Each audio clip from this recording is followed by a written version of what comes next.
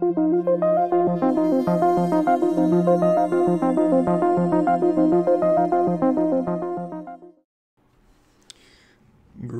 everyone, and welcome to SpaceWeek Live for this Sunday, February 27th, 2022.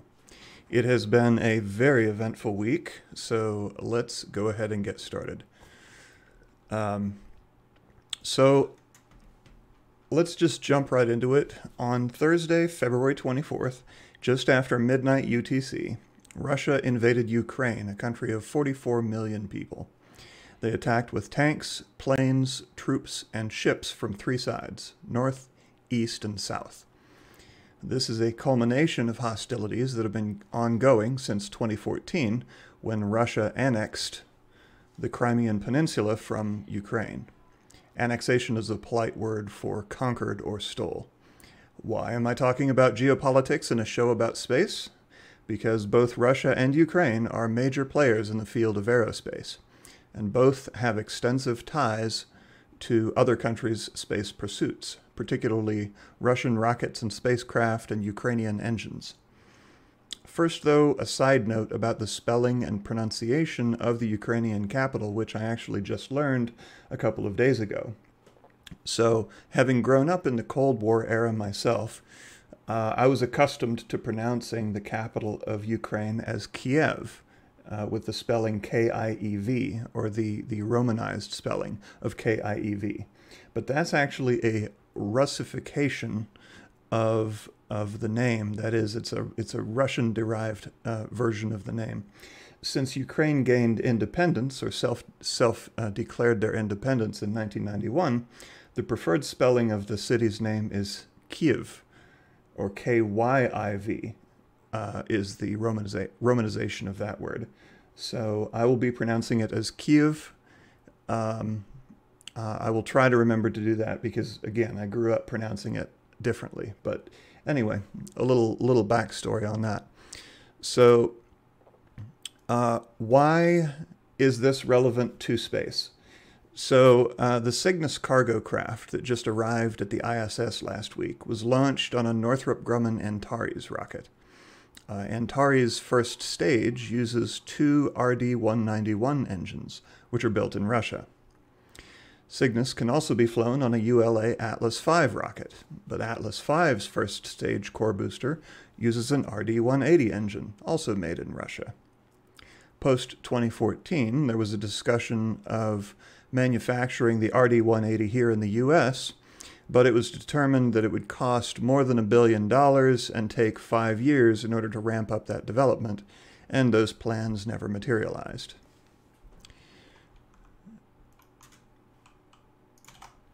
Vega, launched by Arianespace from their facility in Kourou, French Guiana, is a 4-stage rocket made mostly in Italy. The first 3 stages use solid propellant, but the 4th stage is called the Attitude Vernier Upper Module, or AVUM. It uses a Ukrainian-made RD-843 liquid-fueled engine, which, as you may recall, a couple years ago, the AVUM engine experienced a glitch during a launch, which caused the loss of the payload. But in any case, so that engine is manufactured in the Ukraine.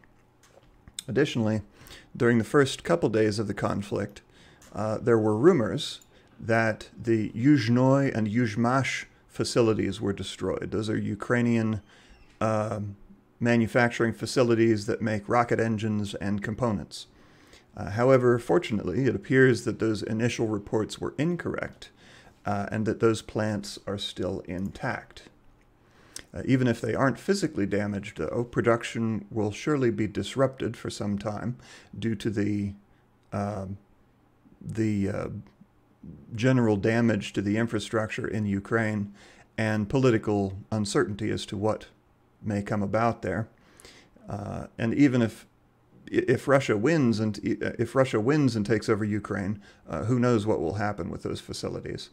And if Russia is repelled and Ukraine stabilizes, the extensive sanctions that have been imposed, that have been and will be imposed on Russia, may limit or eliminate long-standing space partnerships between Russia and the EU and US. So much of the space-related drama of the past few days has been exacerbated by statements and tweets from Dmitry Rogozin, the Director General of Roscosmos and the former Deputy Prime Minister of Russia. So here in this series of tweets that I translated, he basically blasts back at President Joe Biden regarding the proposal of sanctions against Russia. And I'll try to read through this pretty quickly. This is a translation from Google, so if some of this is a little messy, then I apologize for that. Biden said the news, and this is from Dmitry Rogozin. He is pretty straightforward and shoots from the hip with his tweets, not unlike Elon Musk, although Elon Musk is not a political figure. Biden said the new sanctions would affect the Russian space program.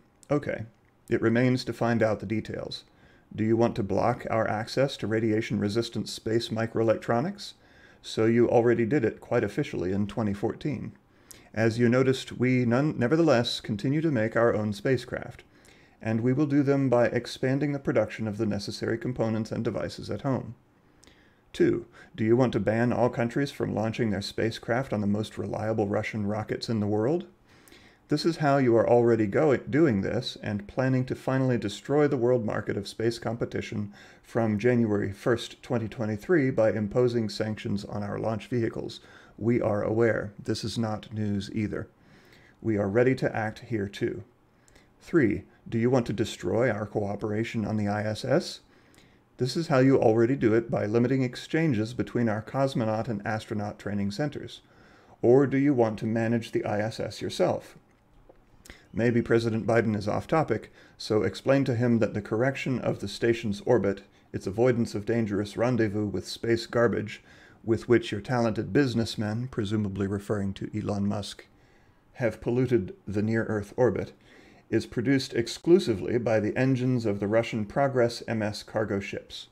If you block cooperation with us, who will save the ISS from an uncontrolled deorbit and fall into the United States or Europe?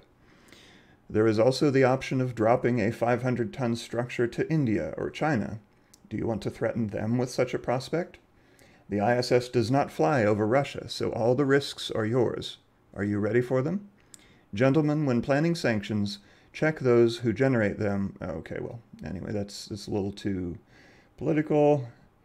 To prevent your sanctions from falling on your head, and not only in a figurative sense. Therefore, for the time being, as a partner, I suggest that you do not behave like an irresponsible gamer. Disavow the statement about these sanctions. Friendly advice. So very strong words from the head of the Russian space program. Then yesterday, oh yes, in response, not in response, but as a follow-up to that, we have this tweet from Jonathan McDowell, who is an astronomer at the Center for Astrophysics, saying, well, Rogozin isn't dumping ISS in the sea just yet. And this was on February 26th, so yesterday. Progress MS-18 made a regular 1-kilometer orbit boost of the station at 0122 UTC, February 26th. So, and it's been discussed, what if, what if the cosmonauts are instructed to cut themselves off from the astronauts, the Russian and the US halves of the space station? That's not going to happen. The cosmonauts and astronauts, both American, European, Japanese, and elsewhere, are consummate professionals and transcend petty geopolitics. Even if ordered to take actions that are politically motivated, I believe, and they have done in the past, they have disobeyed those orders. They really exemplify the spirit of international cooperation, and they transcend the day-to-day politics of those of us on the ground. So I don't think we have to worry about, space wars or whatever. Then, let's see. Yesterday, Rogozin himself, Dmitry Rogozin, tweeted, and this is a translation, "In response to EU sanctions against our enterprises, Roscosmos suspends cooperation with European partners in organizing space launches from the Cosmodrome in Kourou and withdraws its technical staff, including the consolidated starting crew, from French Guiana." Now, what does this mean? This means no more Arianespace Soyuz launches from French Guiana for the time being. Arianespace can still launch Ariane 5 and Vega rockets, or perhaps just Ariane 5, if they can no longer reliably source the Ukrainian RD-843 engine for Vega's upper stage.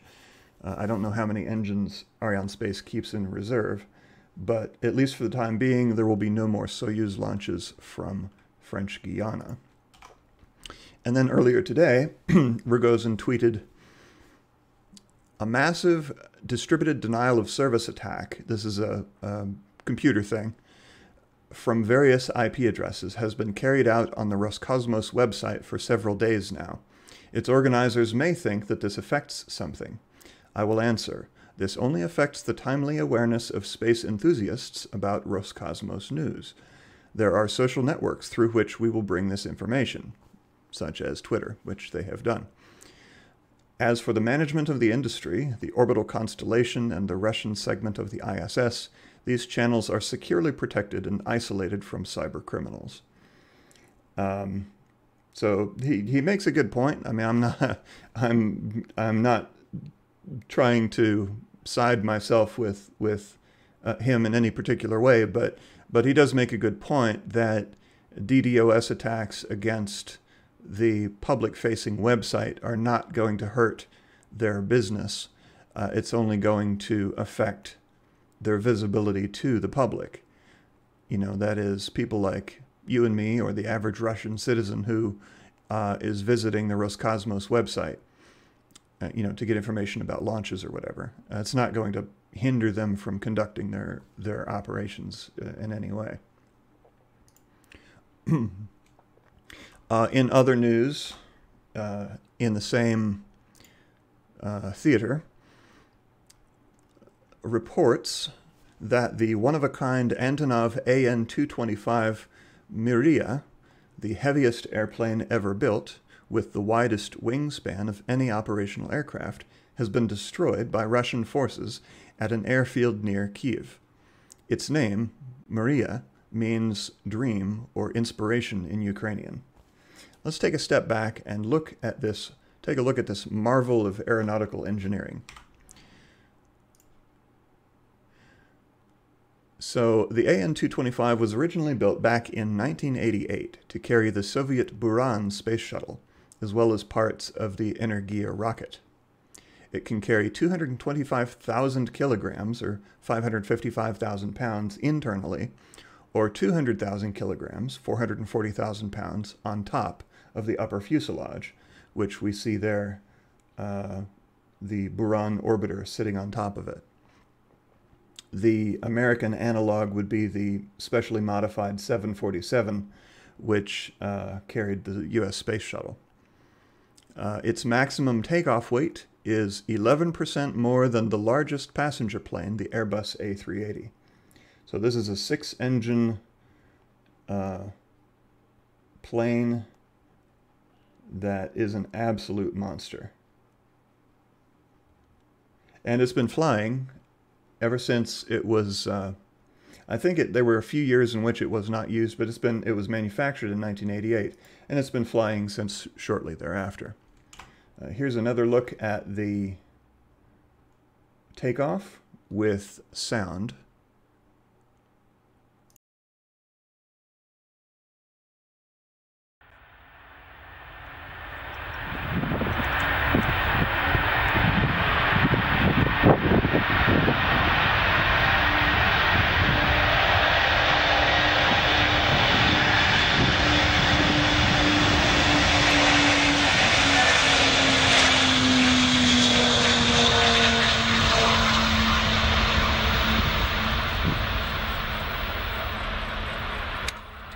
What a beast. And here we have another view from the unique vantage point of the tail wing, which it has. This particular airplane has a very wide tail wing.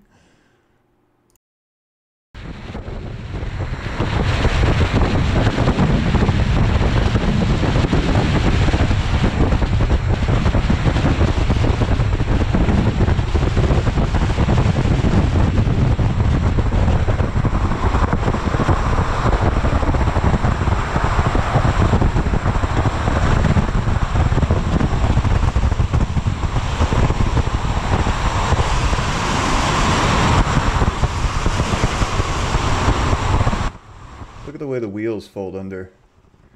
Kind of reminds me of the first Avengers movie with the things flying through flying through New York. Anyway, with the like drop pods underneath. Anyway,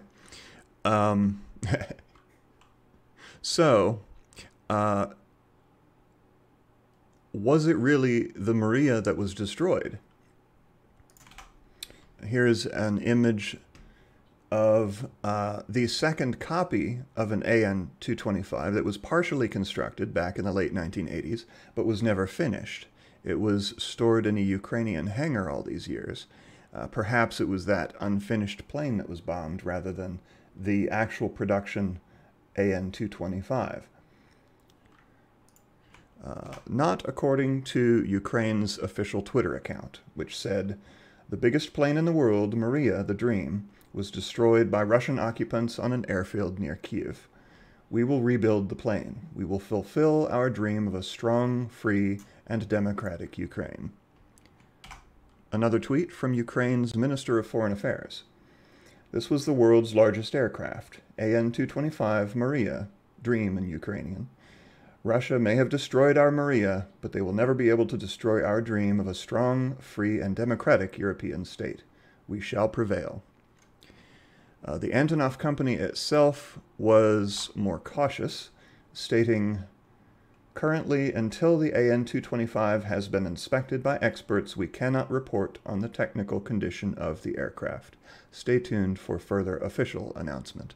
And that was as of this morning, so obviously they're not going to go in there until the active hostilities have subsided, one way or the other, regardless of who ends up in charge of the country. But if the AN-225 indeed was destroyed, as it appears to have been based on the statements of the official sources, let's hope that they do rebuild it, because it was a very cool and unique aircraft. They may modify the design because they no longer have a need to carry the Buran space shuttle, but having a super heavy craft like that is unique in the world is a real tragic thing to lose. So as is usually the case in times of conflict and chaos, the details of events can be muddy, and the full truth is not known until the dust settles. In happier news, we had some live space events last week. Early last Monday, the Cygnus SS Piers Sellers spacecraft was captured and berthed at the space station 2 days after it launched. On board was 3,651 kilograms, or 8,049 pounds of cargo. Of particular note, this is the first Cygnus craft and the first commercial craft of any kind that will perform an operational reboost of the ISS. Harking? Ooh, I need to look that up. Back to Rogozin's tweet about boosting the ISS with Progress modules, or Progress spacecraft. So typically ISS reboosts are performed by Russian Progress vehicles, but Cygnus and perhaps SpaceX Dragon craft may have similar capability, so we shall see. However, if I recall correctly, Cygnus berths to essentially the center of the station, and so while it would be able to boost the station, it wouldn't be able to provide the station with any kind of attitude control.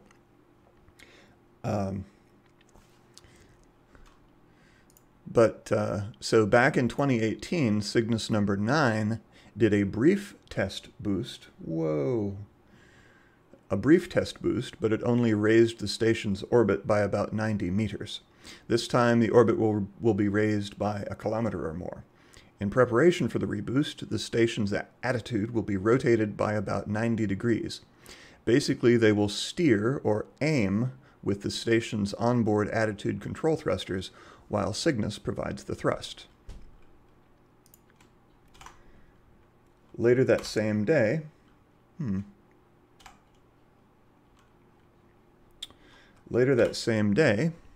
a Falcon 9 launched Starlink 4-8 from Cape Canaveral.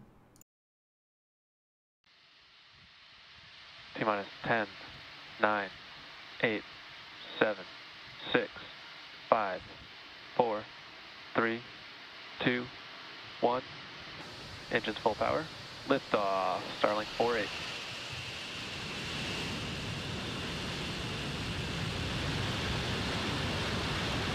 Vehicle switching downrange.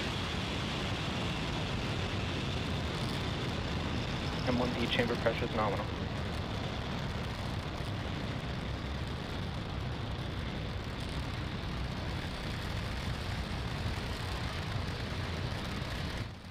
And the booster landing.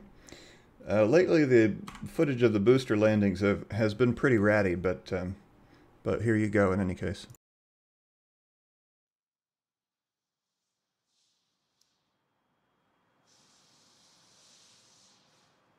Stage 1, leg deploy.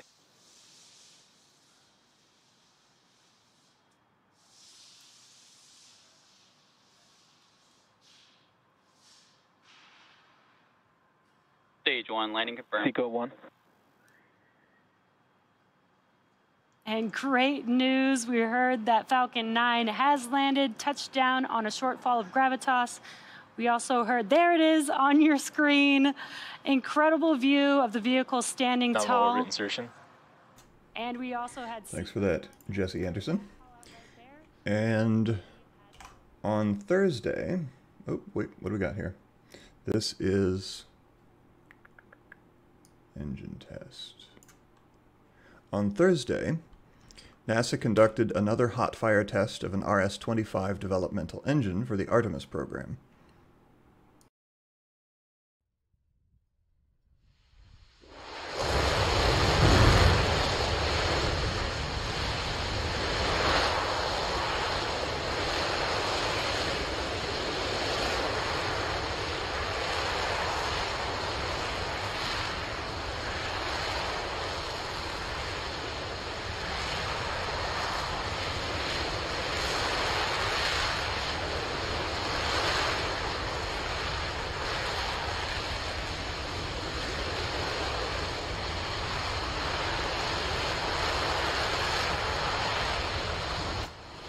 Sorry for the delay. I had to project a message to upstairs because one of my kids is making a whole bunch of noise. Okay, so engine number 525 fired for the full duration of about 500 seconds, or 8.5 minutes, which is the length of time it will need to thrust during the actual Artemis missions. Let's see if I can find the flame out. Here we go.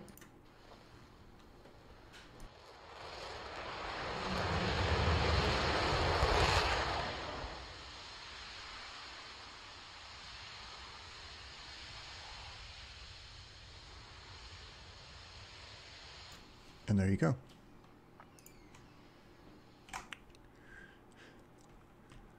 Then on Friday, another Falcon 9 launched Starlink 4-11 from Vandenberg in California. You may notice that the Starlink mission number jumped from 8 to 11. 9 and 10 have not yet launched. Sometimes the mission numbers get shuffled around based on the order in which the batches of satellites are launched.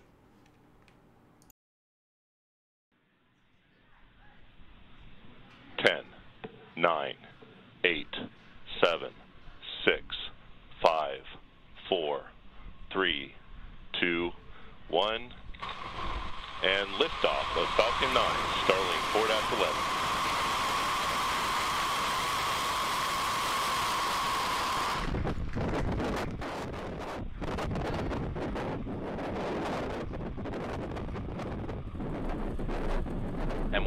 pressures are nominal.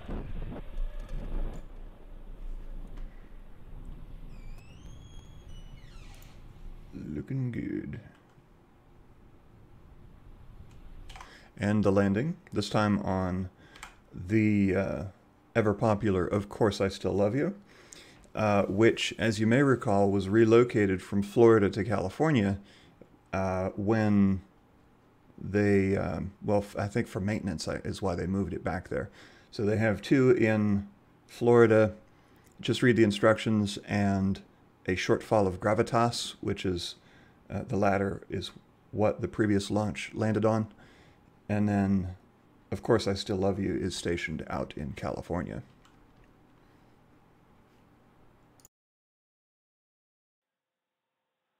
And here's Stage 1 landing burn Of our drone ship. We just heard the call out that the Stage 1 landing burn has started. So if we are successful, this will be the 4th time that this booster has successfully landed.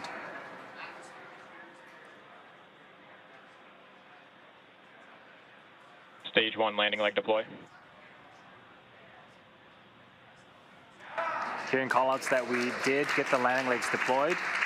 Waiting for audio or visual confirmation of that first stage, and there it is. Stage 1 landing confirmed. Right in the middle of our drone ship. Eco 1. That is a successful first stage landing, the 4th for this particular first stage booster. Good job. And so for the last few Starlink launches, we haven't gotten to see the deployment of the satellites because they had loss of signal at the time. They had an expected loss of signal at the time that the satellites were deployed. But this time we did. So here it is. I'm actually playing it at 2 times speed because they deploy a little bit slowly for this broadcast. The retaining arm pulls away, and the satellites float off into their target, into their initial orbits, which are, as you may recall, Starlinks, they launch into a low orbit. They then undergo a series of tests to make sure they're working okay, and then they are raised into their target orbits. And this is what caused the loss of those 43, I think, was it 43 Starlink satellites from the February 3rd launch. Because of the geomagnetic storm, the Starlinks were folded up into a sort of a hunkered down or safe mode position in order to weather in order to fly through the increased atmospheric drag, and also as a resistance measure versus the extrasolar radiation they were experiencing. And they were unable to raise themselves to their target orbits, which is why they were lost. But let's see here. All right. So yesterday, a Long March 4C launched the LSAR-1B synthetic aperture radar satellite from Jiuquan in the Gobi Desert of northwest China. Its sister satellite, LSAR-1A, was launched last month. According to official sources, they will be used to monitor the geological environment, landslides, and earthquakes. SAR, of course, has many other uses, but they never talk about those. It's unsurprising that almost every government satellite launch has the stated purpose of environmental monitoring and disaster relief. Not to be cynical, but it is what it is.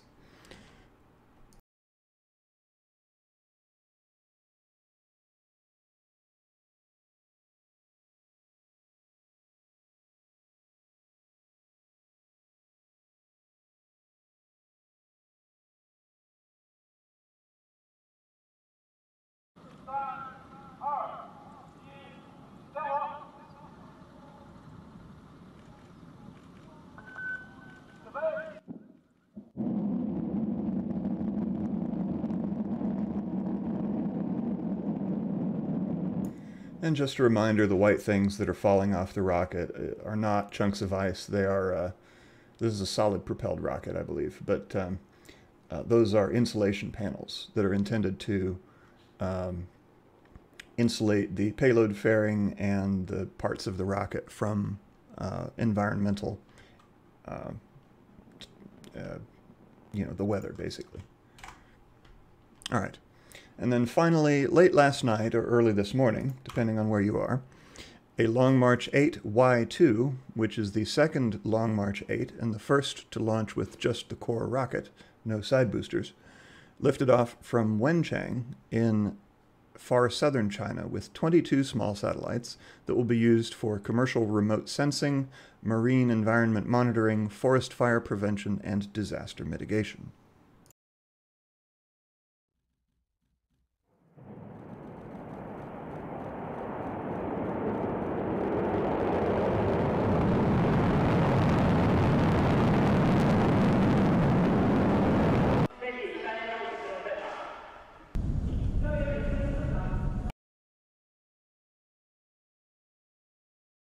I guess that's all the actual footage we get from that one. So, there we go. All right.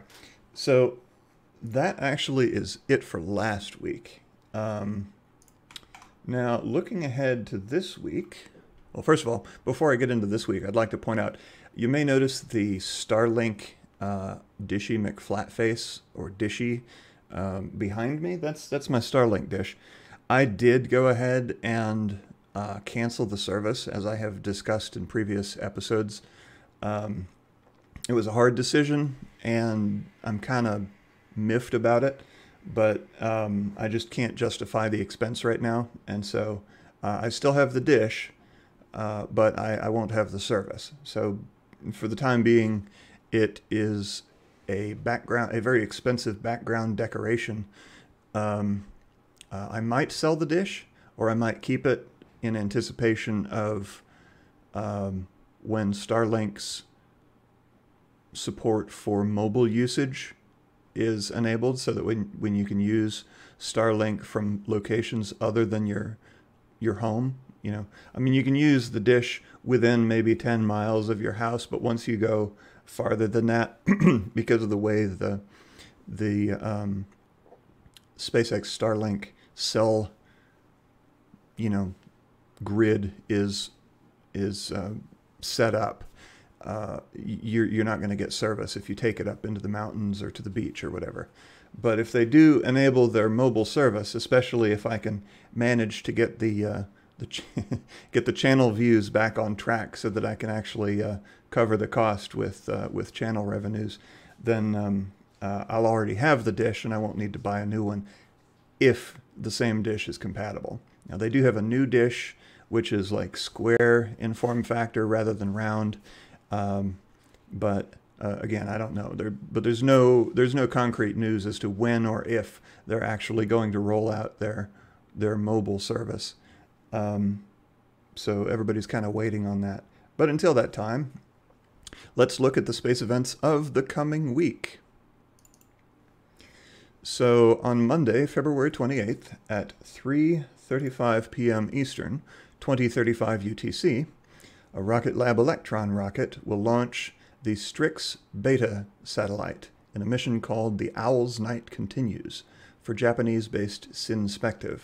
This mission has been delayed a couple of times. I talked about it in previous weeks, but currently the scheduled launch time is tomorrow afternoon, my time. It is the successor to the Strix Alpha, the Owl's Night Begins mission, which launched back in 2020. And this Beta satellite is the first of 3 launches for SINspective that are scheduled for this and next year. On Tuesday, March 1st at 4 p.m. Eastern, 2100 UTC, a ULA Atlas V will launch the GOES-T satellite for NASA and the National Oceanic and Atmospheric Administration. Now, GOES-T will be the 3rd weather satellite in the state-of-the-art GOES-R series. GOES stands for Geostationary Operational Environmental Satellite. GOES is a little catchier name than the full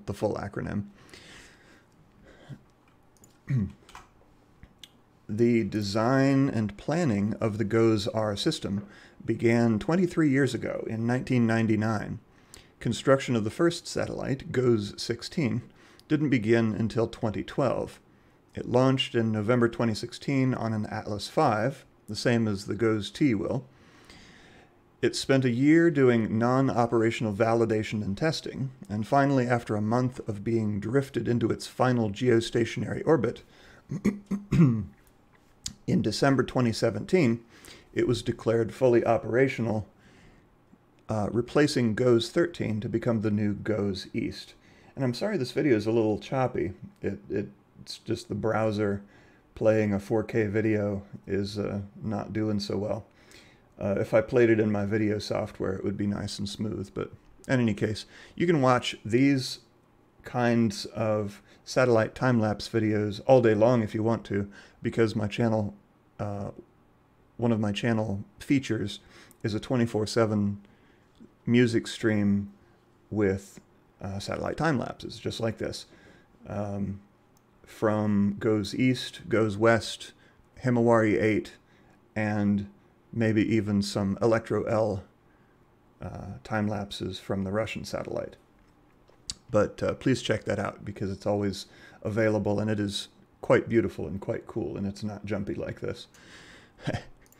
The second satellite, GOES-17, was launched in March 2018 and replaced GOES-15 as NOAA's operational GOES West satellite 11 months later.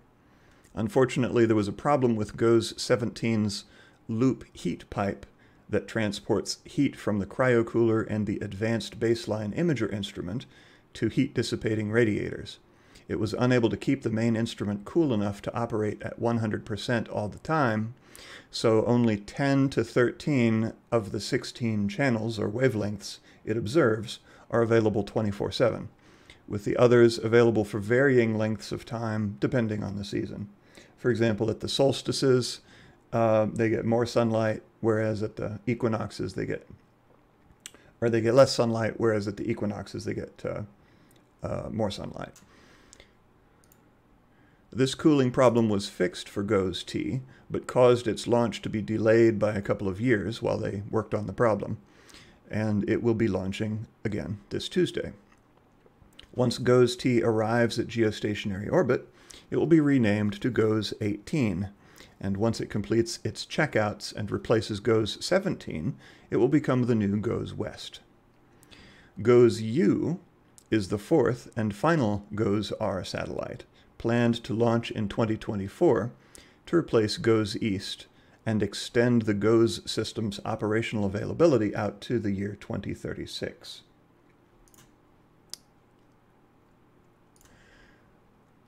Moving ahead, on Wednesday, March 2nd, there is a new moon. If you have clear skies, get out there and do some stargazing, because you'll have good viewing.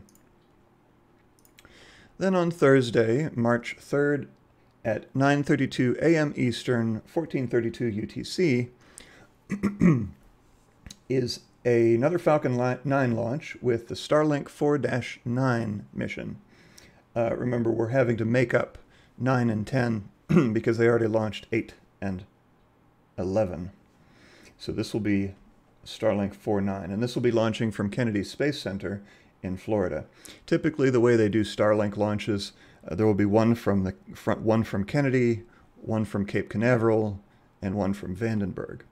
Or they'll flip-flop between Kennedy and Cape Canaveral, depending on their launch cadence.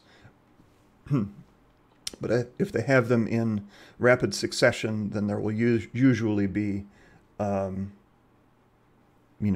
usually cycle through all three, Kennedy, Cape, and Vandenberg, which are the three sites that Falcon 9s currently launch from. And then on Friday, March 4th, at 5:41 p.m. Eastern, 22:41 UTC, a Soyuz rocket, an Arianespace managed Russian-built Soyuz rocket, will be launching from Baikonur Cosmodrome in Kazakhstan with the OneWeb 14 batch of 36 OneWeb satellites. Now, again, this is one of the things which there is concern, one of the projects which there is concern may be impacted by sanctions against Russia, because even though it's launching from a Russian-leased facility, that is the Baikonur Cosmodrome, it's nonetheless a Russian rocket. And they'll probably find a way to make the OneWeb launches continue and proceed as scheduled or close thereto. But I don't know. We shall see. You know, sometimes the law gets in the way of conducting business. So, and sometimes that's appropriate. You know, that's what the point of sanctions are, is to impose some financial hurt. But for now, we have a OneWeb launch scheduled for Friday the 4th.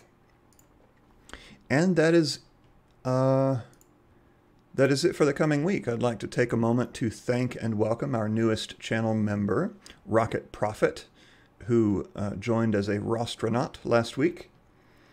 Now, let me take a look at the chat and answer some of your questions.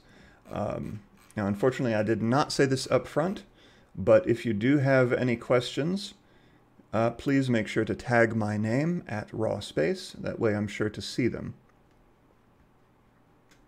So regarding the AN-225, there are rumors that it was not destroyed, but according to the official Ukrainian government, it was destroyed. According to Antonov, we are waiting and seeing what exactly its condition is. So, and somebody claimed that the AN-225 wasn't even in that hemisphere, so I'm not sure where that information is coming from. But again, the term fog of war doesn't exist for no reason. It's hard to know what is really going on until active hostilities subside and we're able to get in there and see what the state of things is.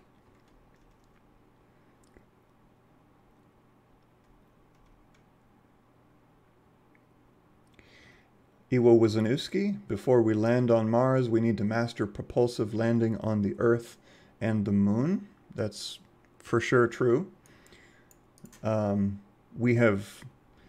good at landing Falcon 9 boosters on Earth, but we've never propulsively landed a reusable rocket on the Moon. We've landed landers, but those are one-time use sort of things. Would be prohibitively expensive in this day and age. Mark Desire, landing on Mars is quite difficult because it has almost no atmosphere. You can't really use it for braking. It has a substantial gravitational field. And of course, no planetary magnetosphere, which causes radiation hazards.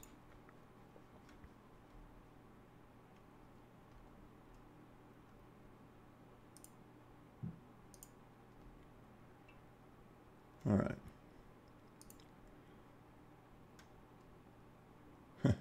Kenneth says, the universe is not required to be in perfect harmony with human ambition.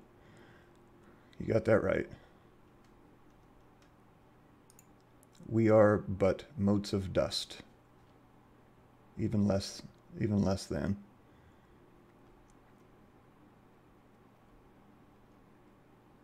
I think that the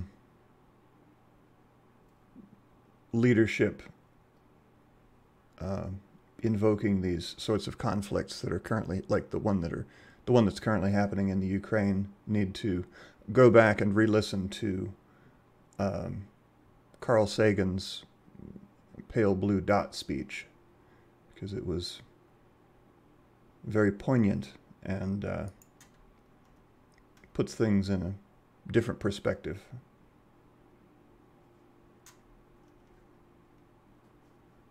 And if I delay in between speaking, I'm sorry, I'm just scanning the chat for questions.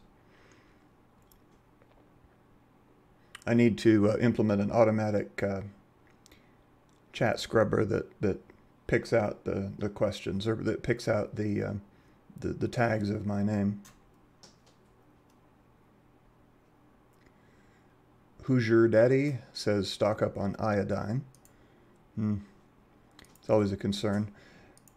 Also, the Russians did overtake the Chernobyl nuclear facility, which I was not aware actually does still contain an active reactor, which provides power to parts of Kiev.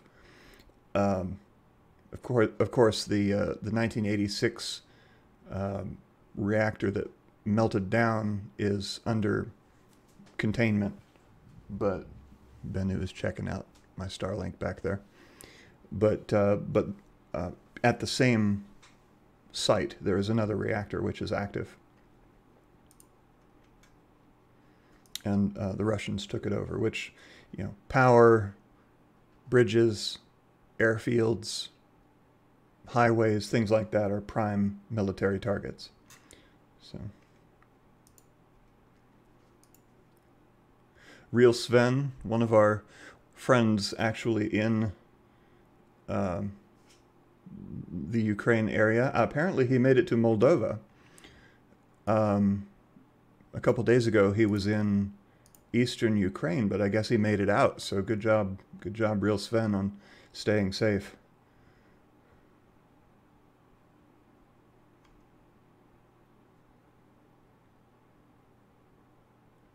Geraldine Braun, might the space agency call upon Falcon Heavy to fill in the temporary losses? So I remember earlier I mentioned the GOES satellites launching on an Atlas V, which uses Russian-made engines. Well, GOES-U, which is the next GOES satellite to be launched in 2024, is scheduled to be launched on a Falcon Heavy booster rather than an Atlas V. And this scheduling predated the current conflict in Ukraine. So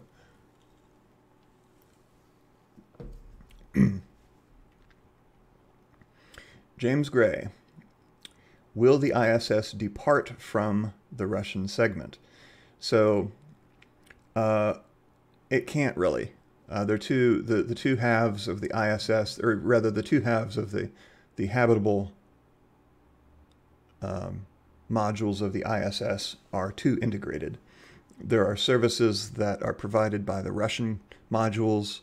There are services that are provided by the international/US modules. And while the power, the solar arrays all route through the international modules, or the US modules,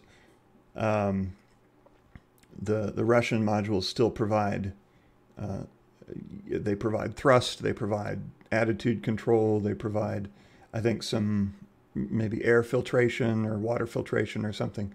There's numerous integrations between the two halves of the space station. You can't just cut them off. And the last time I saw a fly-through of the space station, occasionally NASA will show, you know, one of these fly-throughs where an astronaut will hold a camera and just fly through the whole space station. There were literally a whole bunch of hoses and wires draped through the hatch in between the US and Russian modules. And so, I mean, obviously you can't close that without disconnecting all of those hoses and wires, which are used for something. So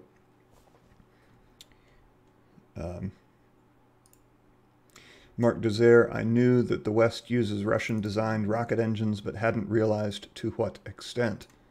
Yeah, we actually are quite dependent upon Russian-made engines, which, I mean, come on, you know, international cooperation is very admirable, but strategically, we should absolutely have developed domestic alternatives, at least, more so than has been done. But I suppose the political will was not there to spend the money to make it happen.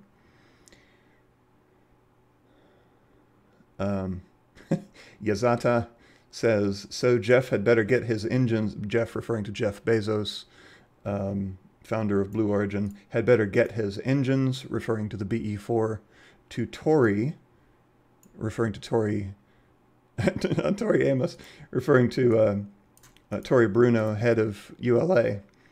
Quick, if Russian engines won't be coming. So, yeah, the new Vulcan Centaur rocket is going to be using BE-4, presumably going to be using BE-4 engines for its first stage, and those BE-4s have been much delayed in their development by Blue Origin. So light a fire under that billionaire. Make it happen. Let's see. Okay.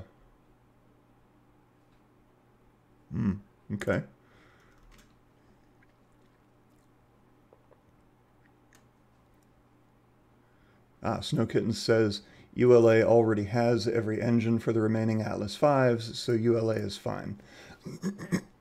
So I do know they've purchased, I think the total number of RD-180 engines that ULA has purchased is something like 122. So you know, I'm not sure what their current backlog is, like not backlog, but their current stockpile is. But apparently they do have enough for the planned Atlas V launches. And I'm sorry, my voice is cutting out. I'm not really built for long speeches. All right. Gordon Freeman. Ukraine littered Twitter with fakes. Why isn't anyone fighting this?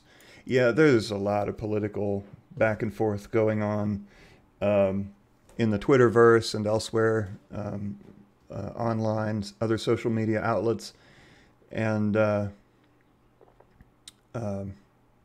know, ultimately, Twitter is not going to decide the fates of nations, but it does get the people riled up. So I agree with Nico M that everyone should just calm down and go back to the negotiation table. There are no winners in a war.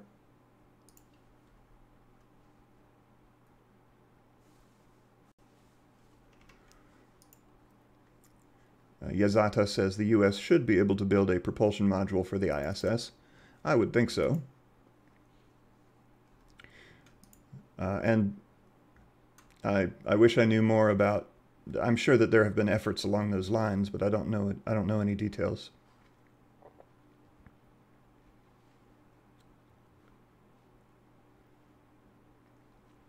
Snow Kittens regarding the AN-225 says, also, it was envisioned to carry MAX, or MAKS, like a mini shuttle, which would launch from its back. Not familiar with MAX. It sounds cool.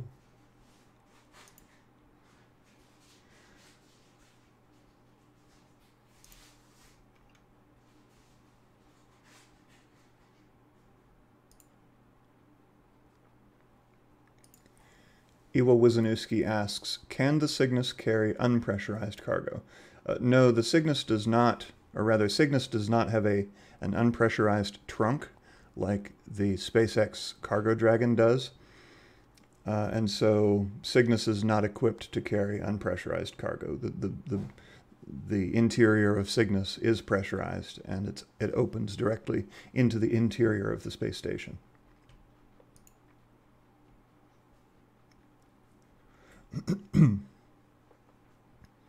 Tig is hearkening for a cheeseburger. Also, I want to give special shout-outs and thanks to Tig and Yazata for their contributions during this episode. Much appreciated. Yazata says 500 seconds is a long burn. So, yeah, the main engine of the space launch system will burn for 8.5 minutes on its way up. It is a long burn, but it's a big booster. It's a big rocket stage.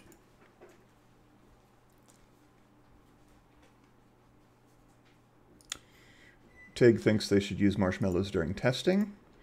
There might not be much left, but that's an interesting idea.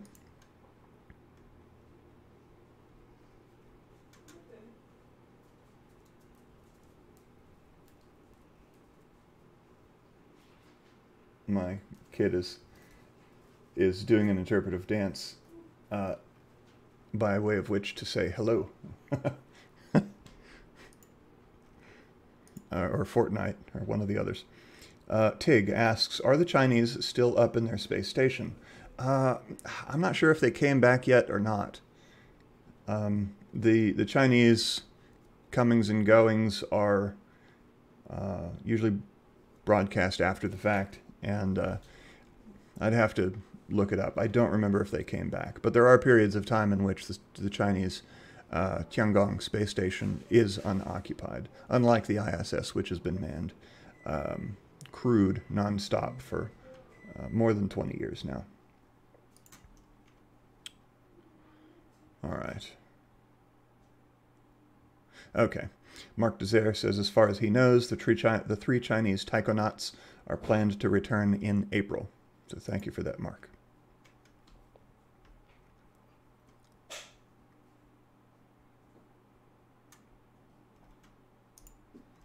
Uncle Yukon, regarding Starlink, they are working on a mobile dish service.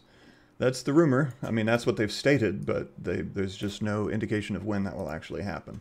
So Starlink is great, especially if you don't have good landline internet options where you live. I do have good landline options. I have broadband cable, I have fiber. My own personal service is Google Fiber, which is gigabit or up to 2 gigabit if I wanted to fork over the money for it, which I do not. But especially if you're in a rural area, you know, or off on an island somewhere. For example, SpaceX brought a whole bunch of Starlink terminals to Tonga after the volcanic eruption and tsunami in order to help them get internet connected again because they were cut off. And so that's the kind of situation where Starlink is optimal, is ideal. And you know, so I don't technically need Starlink here, but I would like to be able to use it when I go to remote locations, because, you know, where there's not cellular coverage, so I can do things like live streaming and whatnot. But I've got the dish for it. I just, as of the end of this month, I will no longer have the service for it.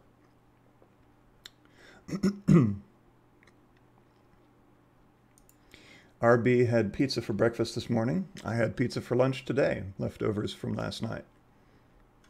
Space for Everyone. And by the way, thanks to Space for Everyone for providing the business level access to Flight Radar 24 during my recent Ukraine live flight tracker stream. Enabled enhancements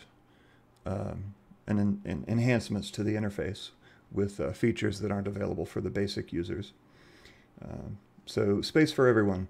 Will China replace Russia if everything is going wrong in the side of Russia and join the International Space Station and dock the Chinese space station Tianhe-1 with the ISS? No, there's zero chance of the Chinese space station docking to the ISS. First of all, there's no adapter to join the two.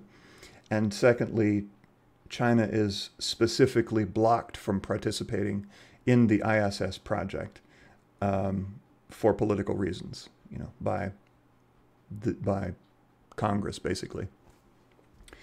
And so they couldn't collaborate on the ISS even if they wanted to, which I doubt they want to.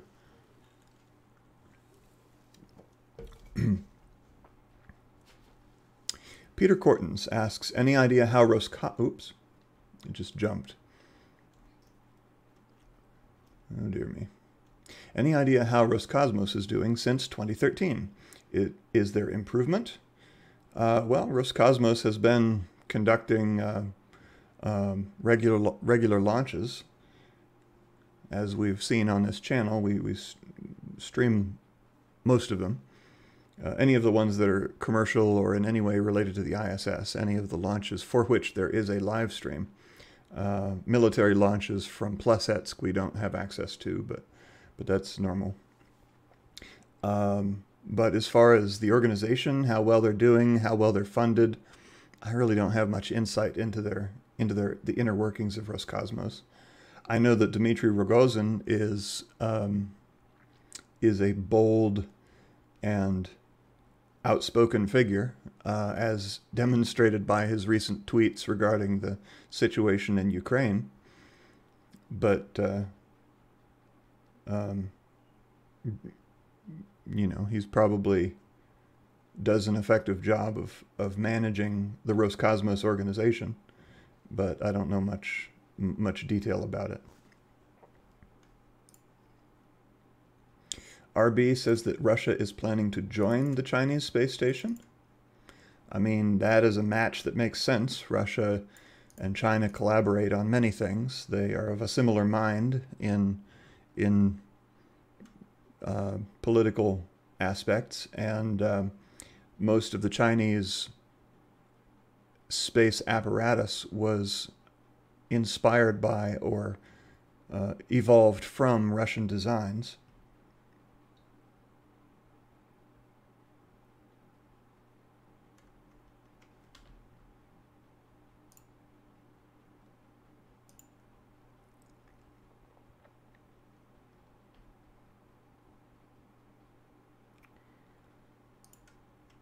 Just looking for more questions. People talking about pizza.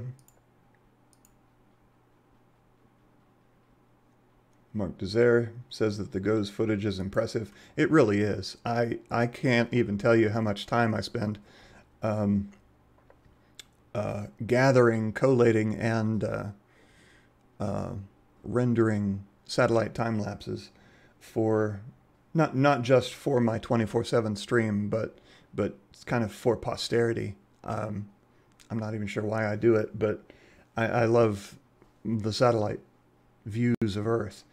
And, you know, I have the videos from each of the satellites in 8K resolution, which I can't stream in 8K, but I've been thinking of uploading some of the videos, but I don't want to flood my channel with a whole bunch of very similar looking satellite time lapses.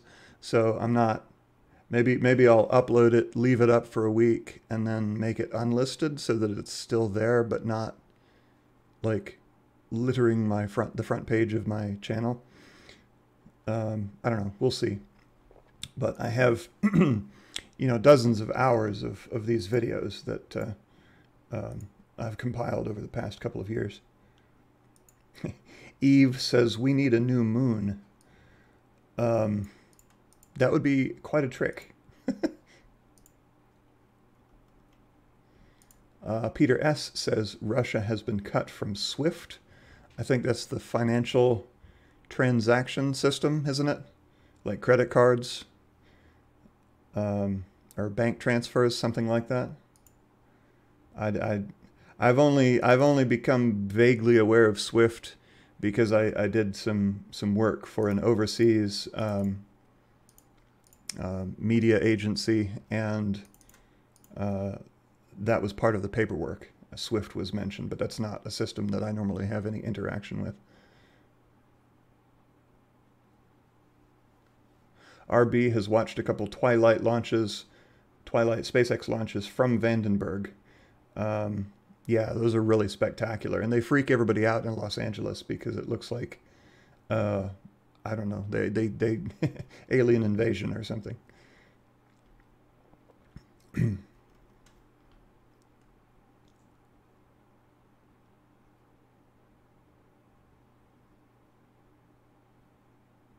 Aben Waterman asks, what's stopping SpaceX from putting engines in Cargo Dragon to do boosting? So Dragon already has engines. It is a self-propelled spacecraft. It has engines. It may need more fuel to do ISS boosting, but I think that Dragon is probably capable of boosting the ISS as is. They probably wouldn't need to make any modifications to it. As far as whether the current design has enough fuel reserves to do ISS boosting and then return back to Earth safely, I'm not sure. Normally Russian Progress spacecraft are burned up. They are loaded with trash and then deorbited and they burn up. But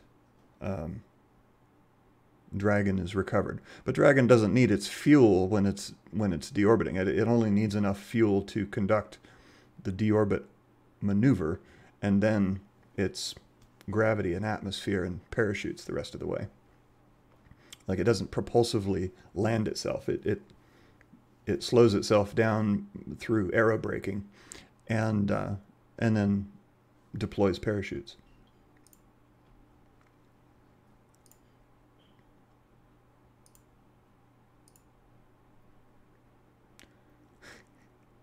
Mark Desire, SpaceX is not exactly producing rocket engines like sausages. It's an interesting, it evokes some interesting imagery. Sausage rocket engines.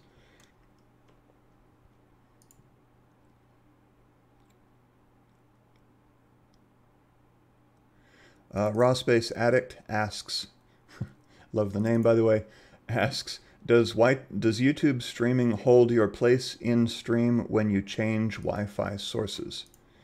I presume you're referring to if I change internet connections from, let's say, Google Fiber to Starlink. I believe I did test that one time, and it can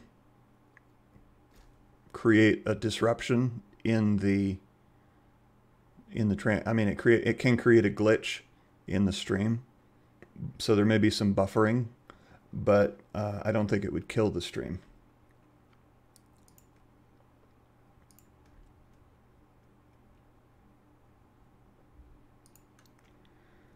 Okay. Geraldine Braun, my kitty Alvin, says mew hello to Bennu. Well, Bennu says mew hello back wherever he ran off to.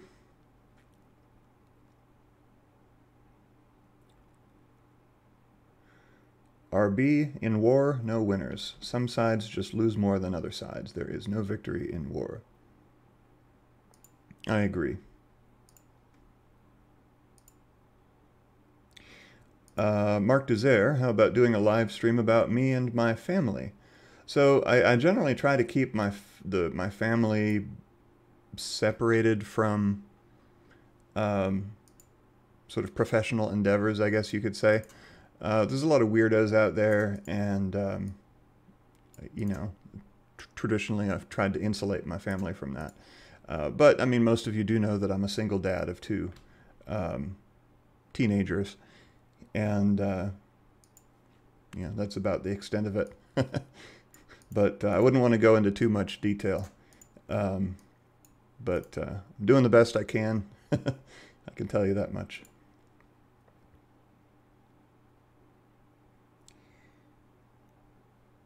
All right. Huh. Uncle Yukon says Switzerland has actually taken sides against Russia in the invasion. Interesting that they would choose a side at all. Usually Switzerland is the perfect sphere. No side whatsoever. Rocket fuel marshmallows.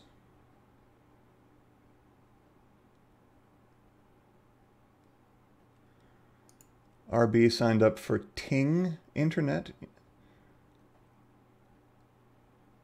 1,000 gigabit download, 1,000 gigabit upload. Okay.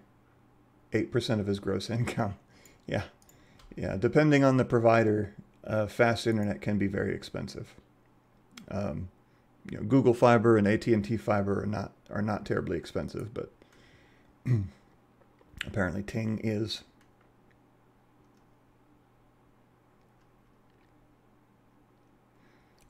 Looking for more questions.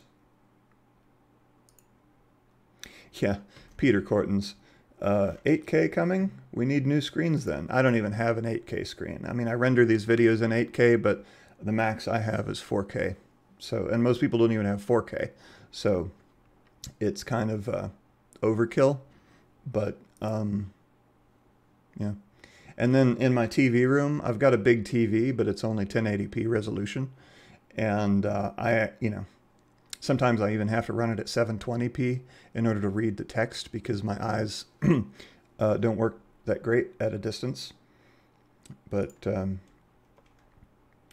Joe says that Ukraine makes rocket motors for Roscosmos. That's kind of like shooting yourself in the foot.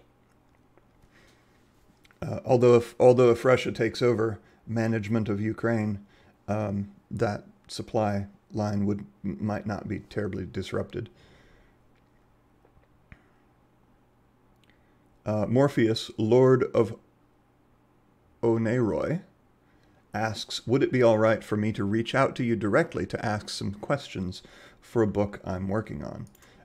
Yes, that would be fine. You can either direct message me on Discord, which I will link in the chat, or contact me via email at rawspacevideos@gmail.com.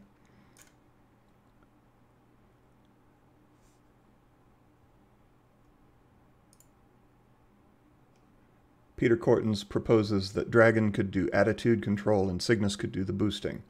Sure, sounds feasible to me. Crystallina Bacteria asks if I have a P.O. box. I don't have a P.O. box, but I do have a virtual mailbox. I think I have a command for that. But, so I've received a couple of merch payments and a gift from overseas in my virtual mailbox, which is it's actually a Staples store, but they receive, you know, mail on behalf of people, and so physical mail can be addressed to the address that is listed in the chat, and it will get to me. I'll get notified that it's there, and I'll go and pick it up.